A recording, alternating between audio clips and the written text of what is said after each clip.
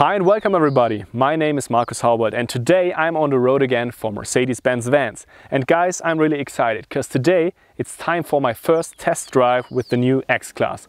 3 months ago we had the chance to catch a first glance of the new X-Class, but we didn't have the opportunity to drive it on our own. So I'm pretty curious to see how good the new X-Class actually is. And the best, we are here in beautiful Chile near Santiago, which is really a perfect playground for the newest member of the Mercedes-Benz Vans family. So let's go for it.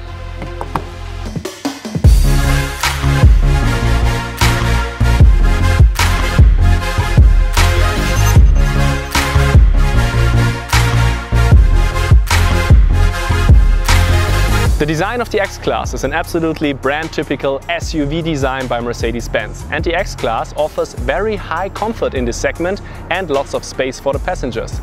And of course, the interior is of very good haptics and very high quality processed. In addition, the X-Class provides the widest choice of materials and colors in this segment. So there are, for example, 3 different trim parts for the cockpit, 6 different seat covers and 2 color options for the roofline.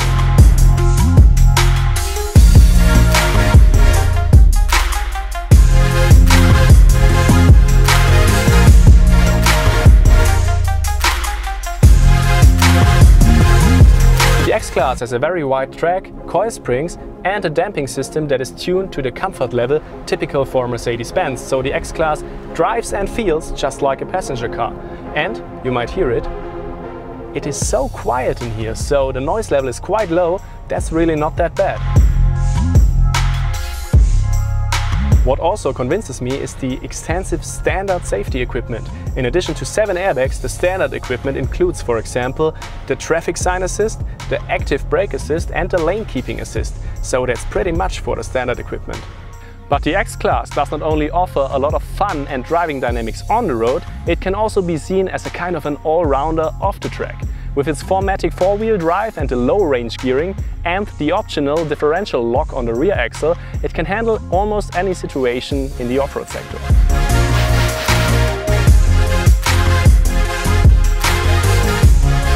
So the X-Class does not only look like that, it is a real Mercedes-Benz. It's suitable for numerous applications and it convinces both on the track and off the track.